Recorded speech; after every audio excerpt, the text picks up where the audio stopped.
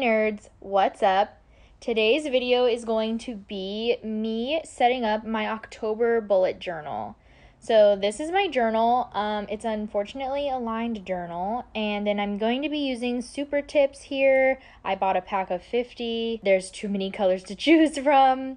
And then I also got these, I don't know what they're pronounced like, Stadler. They're from Target.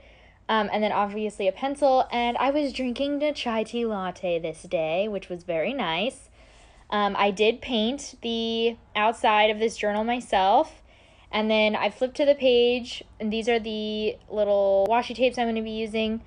As you can see, I had already started my journal before filming this because I actually filmed this on the 3rd of October, so I needed to have my habit tracker, which you can see there.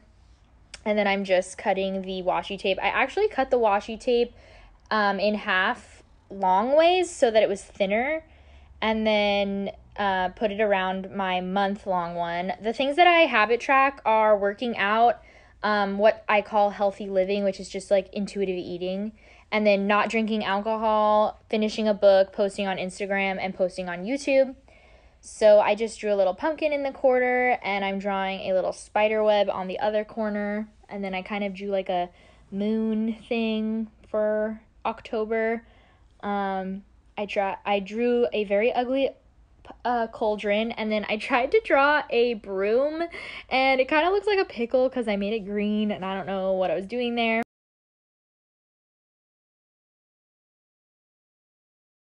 Then I made a video planning page and set up the different videos I want to read. You'll see that again later. And then I'm also putting in the amount of books and videos and working out days and all that stuff. All of my habit tracker essentially goes into the front of my bullet journal on a yearly page. So I have my weight in there. I have my subscribers on YouTube, which is what I'm inputting right now. And then on the bottom is my workout tracker that I'm putting in, and then the videos that I posted, as well as how many live shows I'm in.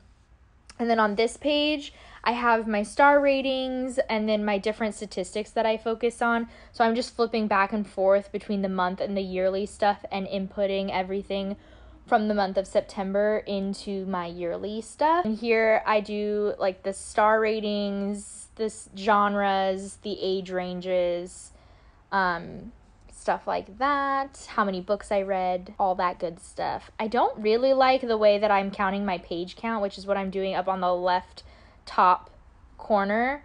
I don't like it. I need to change it next year. That's everything for this month. I have my books to read, my habit tracker, my video planning, and then on the left side is my statistics page.